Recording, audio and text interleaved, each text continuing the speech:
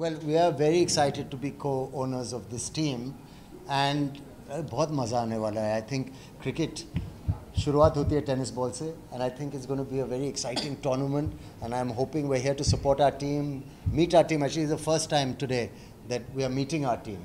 तो बहुत excitement है, खुशी है, और it's a nice day, it's a lovely stadium, so we're very excited.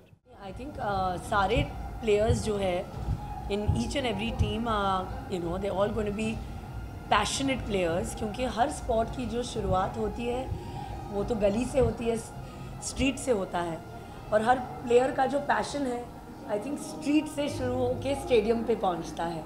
तो वो एक्साइटमेंट लेकर हम यहाँ आए हैं कि उन सारे प्लेयर्स की पैशन को बढ़ाना, हौसला देना और इनकरेज करना. And that's what I want, and I'm so happy that Saif and me together are co-owners of Tigers of Kolkata. Actually हैं, बचपन की बहुत सारी मेमोरीज हैं, और टेनिस बॉल से भी मेरे फादर क्रिकेट खेलते थे और टेप लगा के खेलते थे, तो बॉल बहुत स्विंग होती है, मूव होती है. जब वो टेस्ट क्रिकेट की प्रैक्टिस करते थे तो टेनिस बॉल क्रिकेट से करते थे, और कहते थे कि जब बॉल कैच करो तो टेनिस बॉल से सीखना चाहिए फील्डिंग, क्योंकि अगर आप सही तरह हाथों को मूव नहीं करेंगे, बॉल के साथ गिव नहीं करेंगे, तो वो बाउंस होकर बाहर निकल जाती है. तो फील्डिंग भी टेनिस बॉल से ही सीखते हैं. नहीं, पता नहीं. आई थिंक मुझे हमेशा फिल्मों में इंटरेस्ट था और मुझे लगा कि मैं एक्टर बनूंगा. I think this is the idea, no? The idea of having celebrity owners is to give publicity to the team and to the event. Like today, everybody's here, a lot of stars have turned up, hoping to generate some excitement, some interest.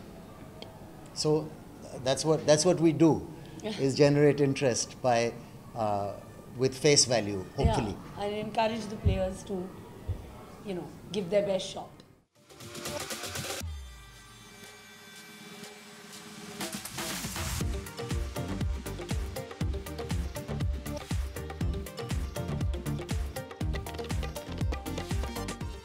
Well, for me, I think it's incredible that we've come this far.